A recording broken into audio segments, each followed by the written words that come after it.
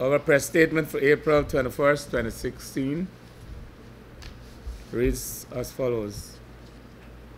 SM Jalil and Company Limited and Guyana Beverages, Inc. versus Corp Republic of Guyana. SM Jalil and Company Limited and Guyana Beverages, Inc.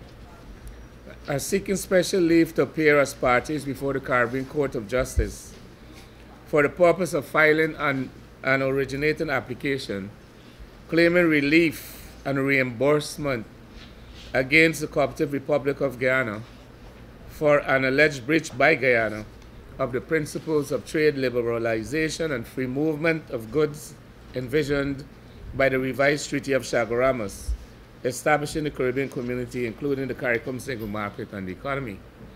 The applicants are claiming a refund of the environmental tax imposed on the companies during the period January 1st, 2006 to the date of the repeal of the Act in August 2015.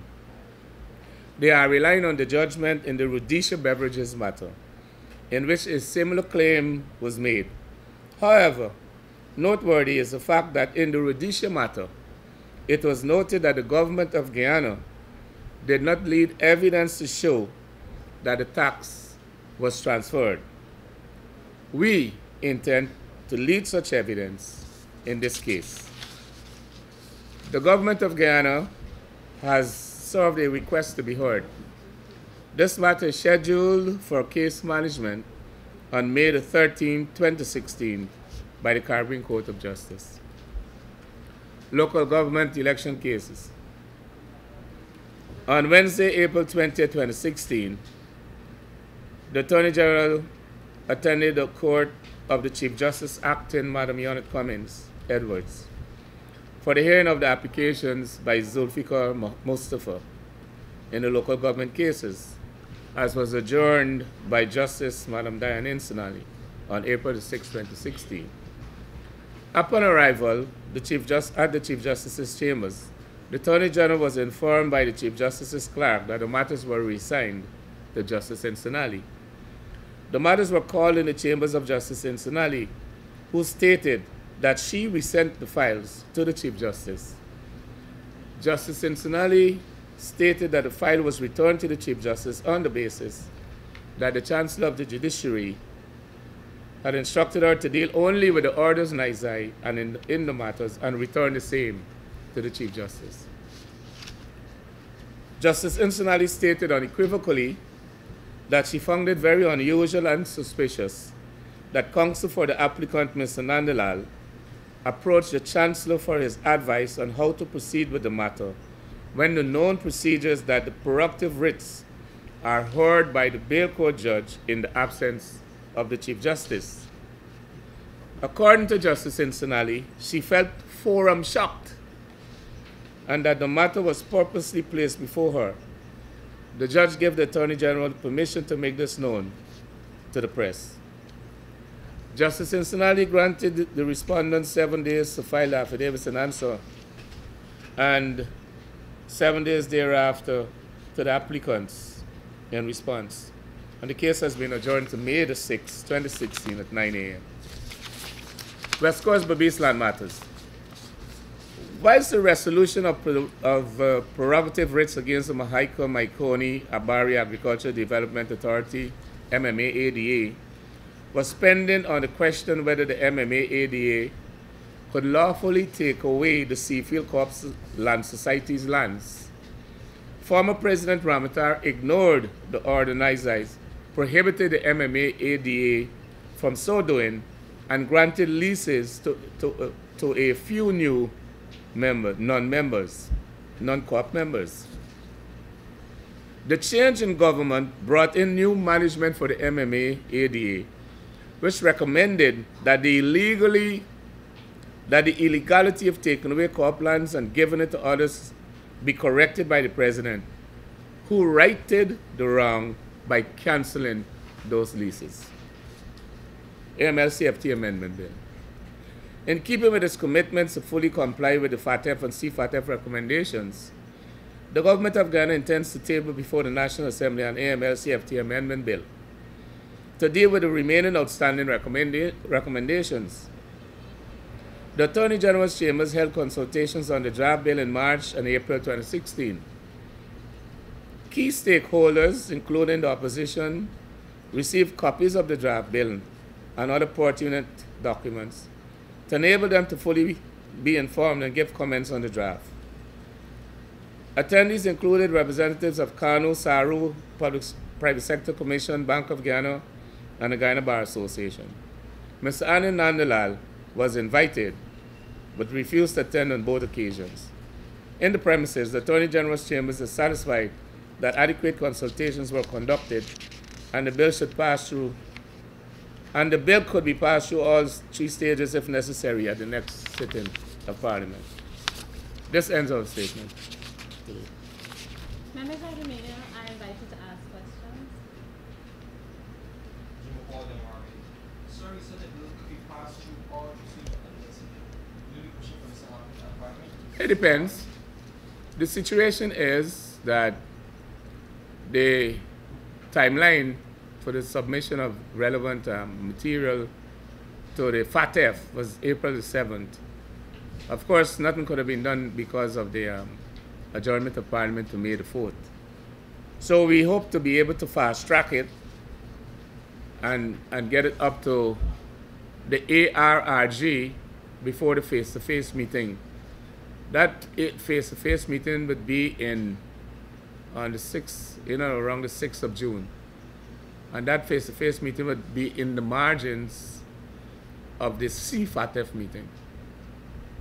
So it's important because there's only one recommendation remaining to be addressed in relation to FATF.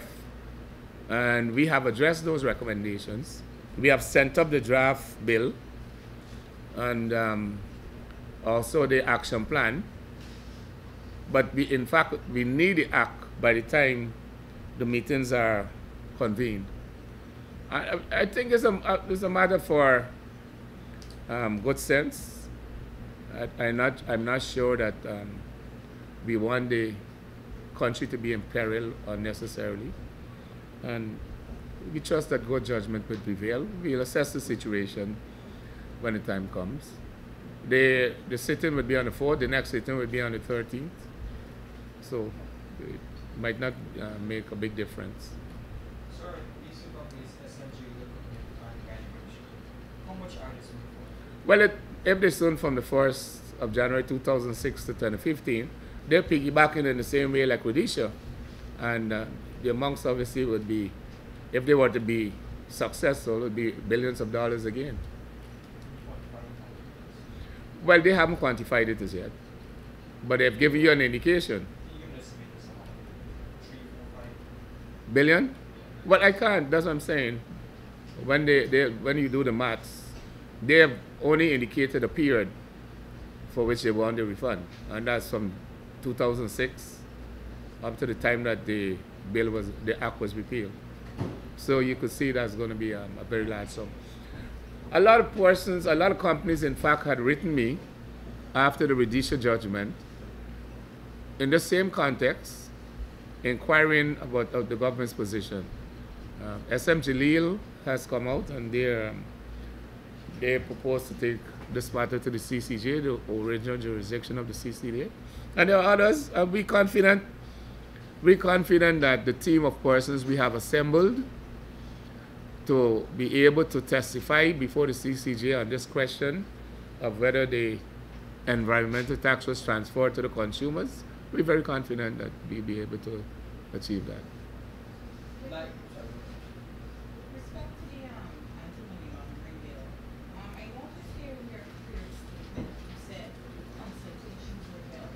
You say where these consultations were held, and how soon are you looking to bring the amended bill to the National Assembly? What consultations were held? The media, in fact, actually participated in the first consultation. I didn't know Sabbath News was here. And the second consultation was also held but a week or two later, if I'm not mistaken. These things were publicized in the press, in the media. And when is the... Mr. Nandal refused to attend both. But he has we sent him the draft bill, everything. He has everything. So I'm not sure what Madam Tashira is saying, that they don't know anything. Did he indicate that he wasn't coming or just did not turn up? We didn't have the, he didn't give me the courtesy of saying he wasn't attending. And He just boycotted. when is the amended bill likely to, Well, it's going to be coming up on the 4th for the first reading. And maybe they change their mind by then, we could have the all three, but it doesn't matter, one way or the other. There's a question for them.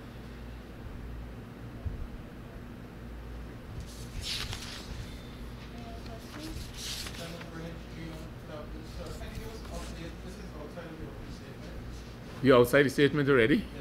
It doesn't seem as if anyone excuse me, can you give us an update as to what's the position of Red House? Red House. Well, you know, Red House is a case we feel very strong. That matter is a matter we feel very strongly about. There have been 9 presidents of Guyana, and we feel that it's not really feasible, really, to have one president, past president, to be using up such to be alone situated in that Red House, which is on prime land. You know, it's kind of, you know, it reeks of selfishness. We're hoping that the PPP would show some maturity in this matter, because we believe all 9 presidents should be situated in the same area and same place. So where are we now? Well, it's still being considered, but you must remember that it's state land, and our state land repose in the president. But as I said, we're hoping that good sense prevails. a follow-up to my colleague's question. I think at some point there was supposed to be a meeting, between you and certain members. Meetings were held, but This year? not for the year, but meetings were held. Certain proposals were made, and as I said, these things are under consideration. But we're hoping that the PPP would, you know, agree to situate all the presidents in the same place. I just said to you that the president is the authority for all state lands.